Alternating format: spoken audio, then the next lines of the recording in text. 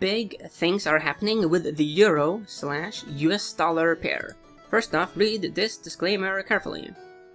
Okay, we're going into the forex market, the most liquid market on the planet. So the euro/US dollar. Okay, distance from 52-week low and 52-week high.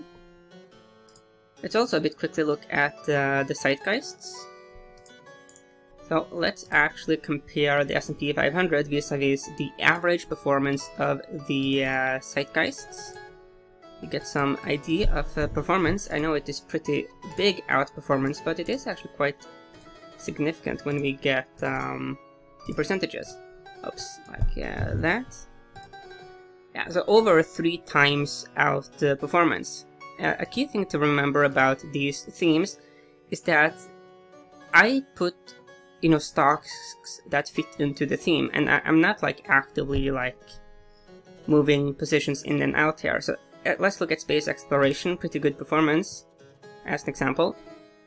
You can see here that some are obviously performing really well, like Maxar Technologies, Laurel Space and Communication, not too bad, Virgin Galactic, but you see like Micro Pack Industries, this is relatively weak performance.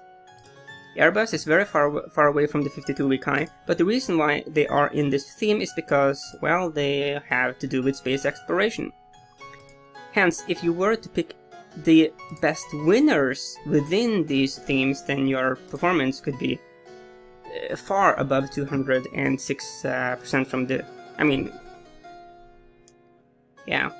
And also if you were to be like long during the bullish phase, short during a declining cycle, then it could, basically, even though this number here is impressive, it could actually be far more impressive. Okay. Let's first look at the seasonality here of the euro/US dollar. We are currently in July. 50-50.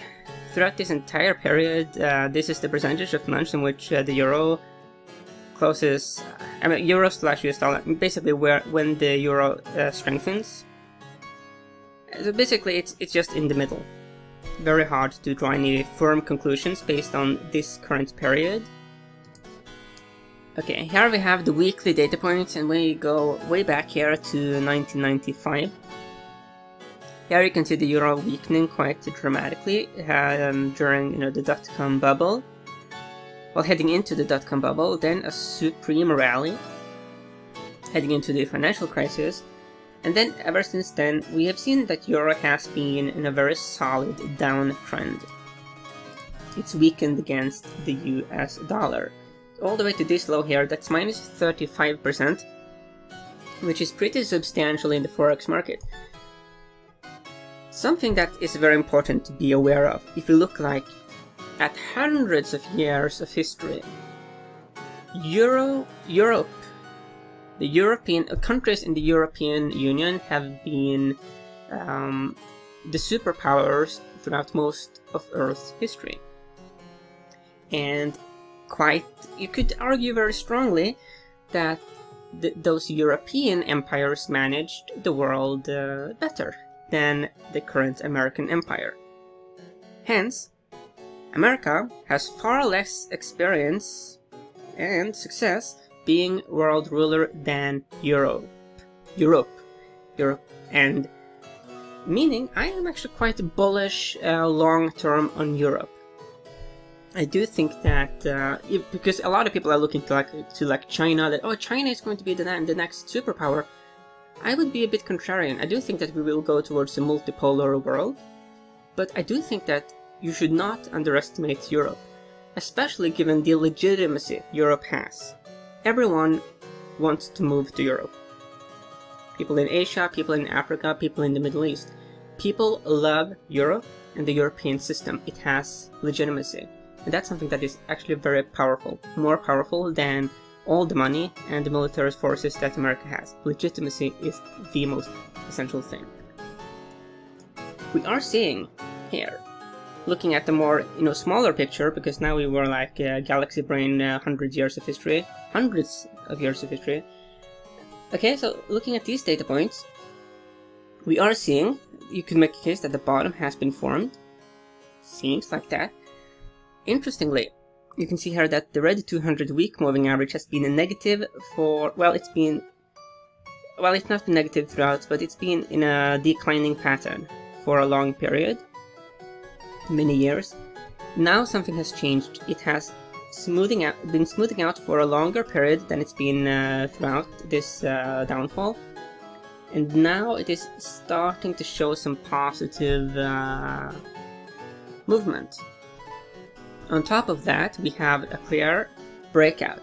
So this week, this candlestick, the euro strengthened significantly against the US dollar, and we broke out above the red 200-week moving average.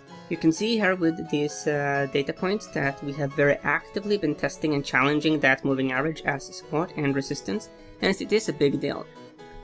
The week is not over, but if we are able to close above this, it could become a self-reinforcing effect, which would of course be bullish for the euro. So very interesting.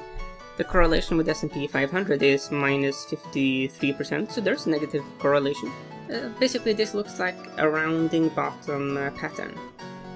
A longer term shift in favor of the euro. Yeah. Let's look at the daily data points. Moving averages need to be loaded like that. Here you can see we did get a golden cross here. We have to go all the way back here actually to June 2018 to get the death cross, with the 50-day moving average crossing below the 200-day. Because it's such a long time since we've had the crossover, that means that this move actually matters more, because if we had like a bunch of fail moves, then the algorithms and other kinds of technical systems, they would weight this move less, because there's been fake outs before. But this becomes more profound. This is a major change. Not only that, a few days afterwards you have the 100-day crossing above the 200-day. And so, this is a very interesting move.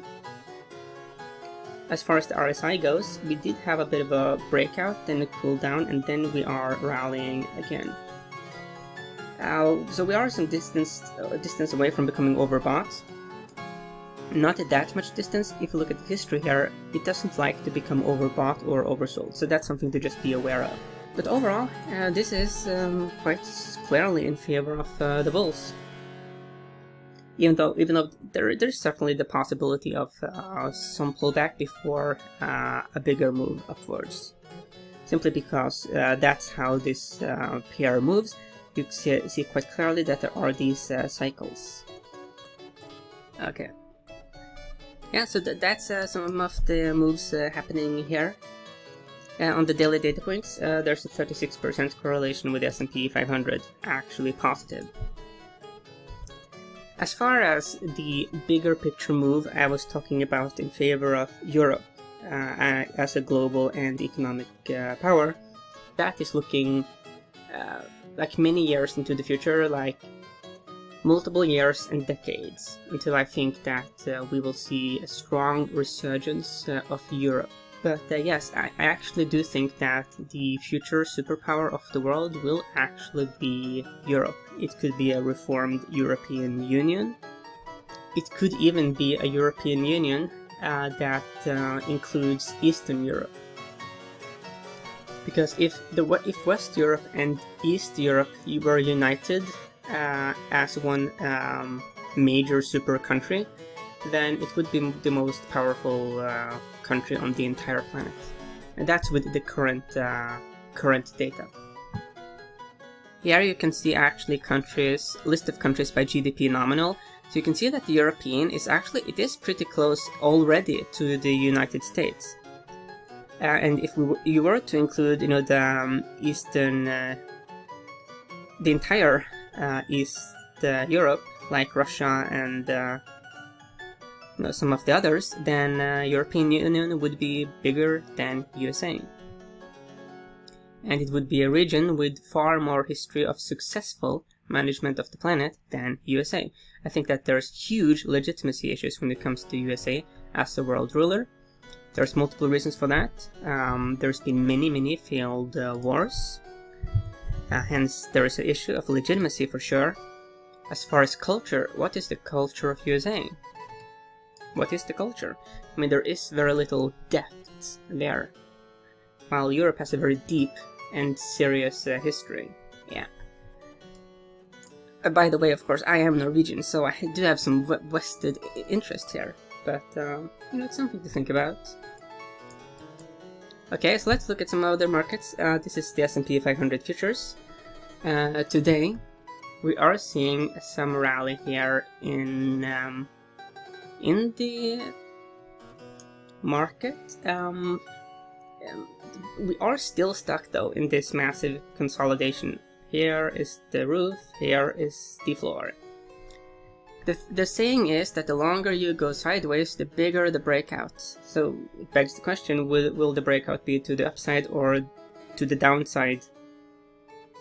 Currently the bulls have the upper hand. It's been quite some time since we've had some exploration of the lower part of the channel, and that's the S&P 500. What I find more interesting now is actually the Nasdaq, because the Nasdaq is sort of like the poster child of the super rally we had after the low.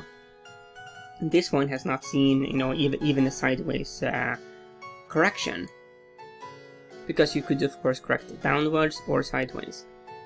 Here we are seeing this fatigue. This is a massive fatigue candle we got, hence it has been working out as a short selling opportunity as of late. We are very due a correction, but whenever you are trading, of course, you want to let the trend be your friend. Hence, if you are short the Nasdaq, you have to have a stop level that maybe even is a trailing stop, meaning, let's say that you shorted Nasdaq like here, then this stop level would sort of like follow the price. Hence, if we were to get a rally, you would be stopped out and be able to keep your profits. Given that we are seeing some rally today in the futures, there could be some rally also, of course, in the Nasdaq. We are seeing that in the Nasdaq futures so far. Then again, the reason why I have a bit more of a bearish bias at the moment is because the move has just been so unprecedented. And when you look at, you know, the single stocks like the Amazons, the Teslas, the Netflixes, Microsoft's, the big components of the Nasdaq, they have had moves that are just statistically highly improbable. They're not really supposed to happen. And when you have a massive distortion in one direction, it makes more sense to start to think as a contrarian than to think that we are even going into less probable numbers. To use a simple comparison, okay, so let's say that you are at the mall, and then you see some very tall people entering the building, okay? And then you see some other very tall people as well, and then you start to ask yourself, okay, what is the probability that there's going to be even more abnormally super tall, even taller people entering? The probability is very low, statistically, you know. You, as an observationist, as, you know, a scientifically minded person, it doesn't make sense. The probability as to you will see people who are of more average height. At least you will not see people that are even taller. And it's sort of like that's the logic here. And it's something to think about. Which is why I think that we just need just the basic correction. Just something normal. Okay, whatever you do, of course, don't fight the trend. That's all, of course, very important, even though I have these ideas. And may the trend be with you.